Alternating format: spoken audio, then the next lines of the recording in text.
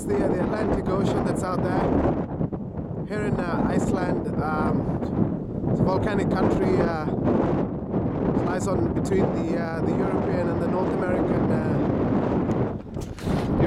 American tectonic plates, and this is actually the dividing line between the two plates. And there's a bridge there, and they call it the bridge between two continents. So I'm actually standing on the American side. All this place is made out of lava from volcanic eruptions. That's why it's all this black sand. Yeah, so we're on the American side. Just walk across the bridge to the European side. I feel like going on the Bosphorus, Europe to Asia.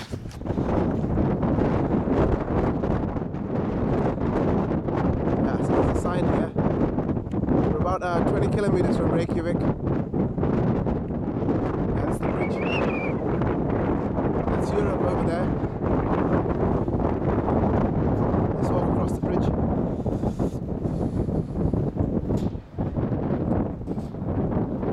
It looks like a river for the lava. That's the Atlantic Ocean start there.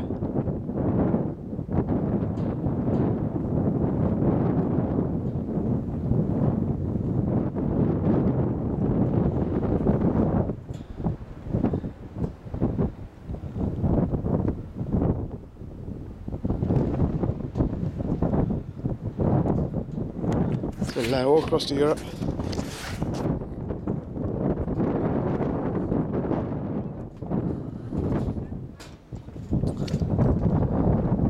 It's the European side. It's part of the same volcanic garden spaces. Just see some hills in the distance. Those are not volcanoes, those are remnants of various eruptions. All this land is created from volcanic eruptions. That's the bridge.